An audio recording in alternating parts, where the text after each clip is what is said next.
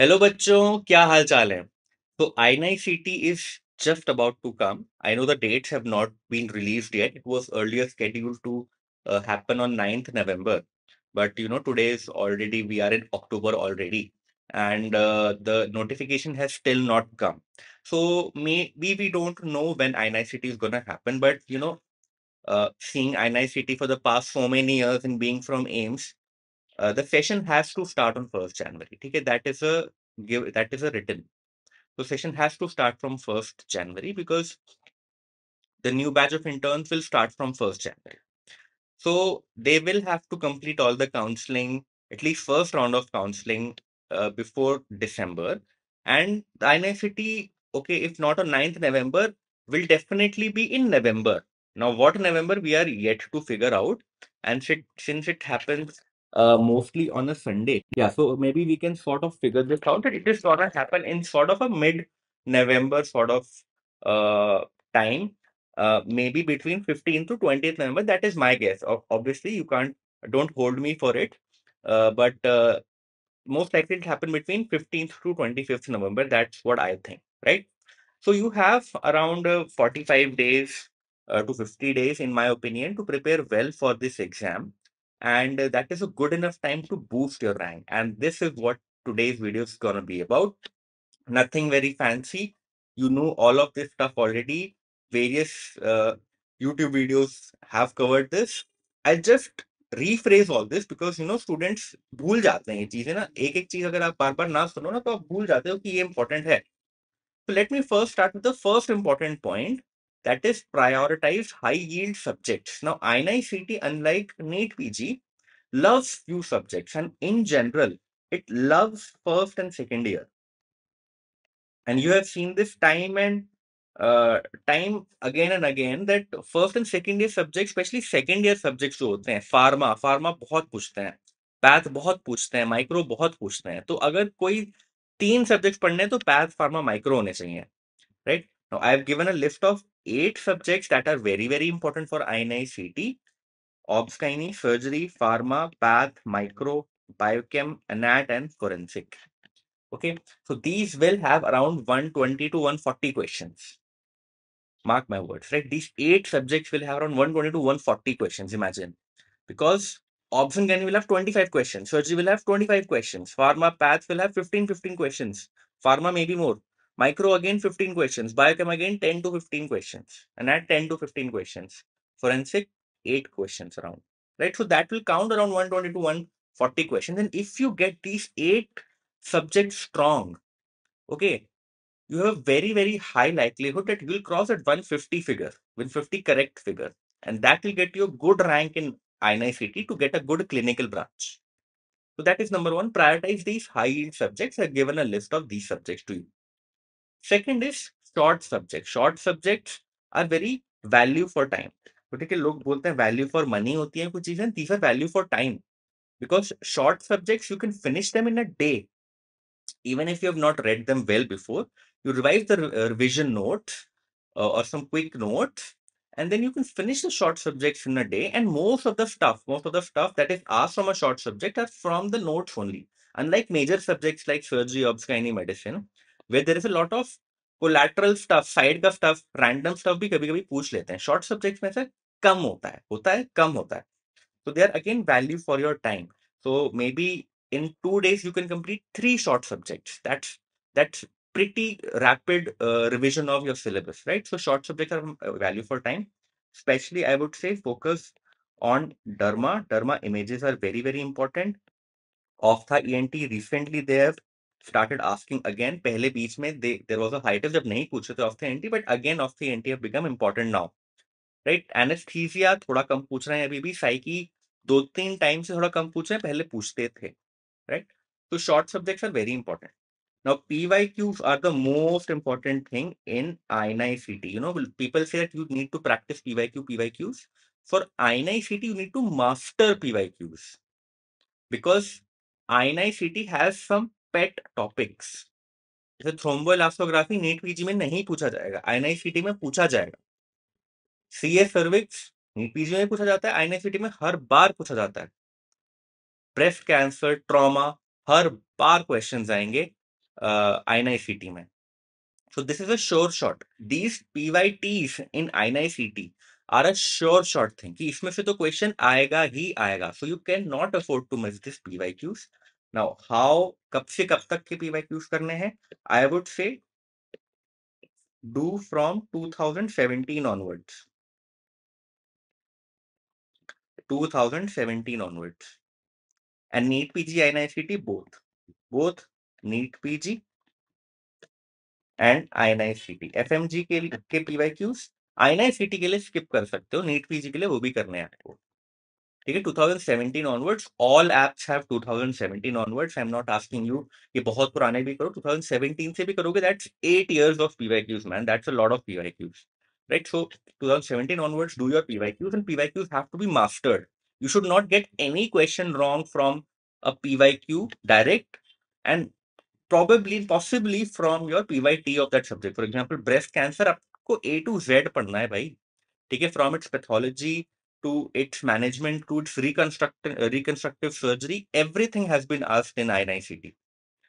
Now, daily MCQ practice is one thing, that this is a habit that I have talked before also, and I want you to incorporate it in your preparation. What is daily MCQ practice? So you daily do 50 MCQ, all subjects. Okay, so in your app, create a custom module, 50 questions, 50 MCQs, all subjects, medium difficulty, aims, NEET PG, INICET tags. Okay, not PYQs, or okay, remove the tags. Medium difficulty, all subjects. Now the idea is for these MCQ practice not to test your knowledge, but build a habit of guessing.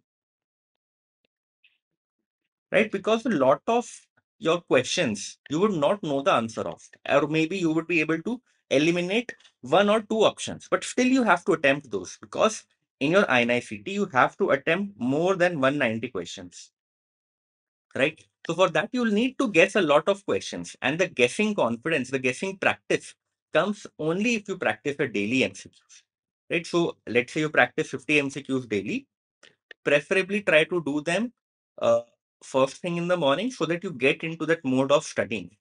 Now you can review them simultaneously there only, or you can review them at night. It's up to you. Preferably जब कर रहे हो साथ साथ ही review करने चाहिए. जो questions गलत हुए just review those, right? Now to ideally morning evening दोनों करने चाहिए MCQ practice, 50 in the morning, 50 at night.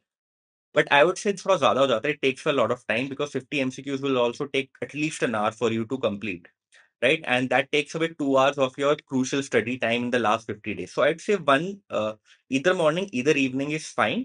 Review them simultaneously, and don't use them as a testing tool. Use them as a knowledge tool and as a way of building your MCQ solving skills. Now, next is practicing grand tests and analyzing them. Very important, right? So grand tests have to be done, because you need to practice how to give a 200 question paper. Because a lot of students, let's say they have studied surgery.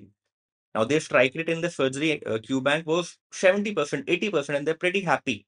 But when they do a 200 question paper, they are still at 110, 120 correct mark, right? And that needs to be rectified, because when you do a 200 question paper, all subjects have to come into your memory, and not the subjects that you have studied, right? And they have to come in random. So grand tests are very, very important. Give weekly grand tests, or if not weekly, at least every 10 days, and review them simultaneously. So let's say you give a 3-hour grand test, the review should not take more than 3 hours. And the way to review your grand test is, first just see the wrong questions. Wrong questions you see, write the topic in a separate review book. Okay, so let's say you make a छोटी सी copy of GT review.